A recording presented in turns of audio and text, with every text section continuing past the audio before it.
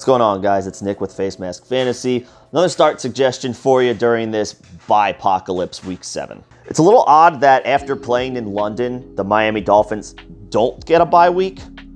Quick turnaround for them. Could be a little tough there. But the matchup's not scary in any way. Miami will be hosting the Atlanta Falcons this weekend. And I think you can safely fire up Jaylen Waddle even though Devontae Parker is expected to return to the lineup. Yes, Waddle only has more than 8 targets twice this year, and Parker could cap him a little bit, but he's still on the injury report with his hamstring injury. There's no guarantee at this point that Parker makes it through the game, not that we're predicting that. But regardless, Waddle did dominate targets in London. It looks like Tua has been targeting him recently. I think he's a strong play against a Falcons secondary that doesn't scare anybody.